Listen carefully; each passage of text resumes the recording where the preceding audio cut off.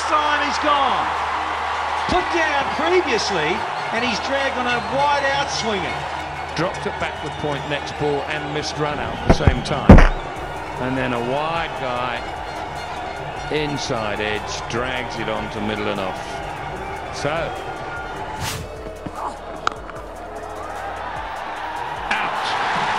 Well caught. Yeah, it's going like a rocket. I mean, he really did hit this one hard.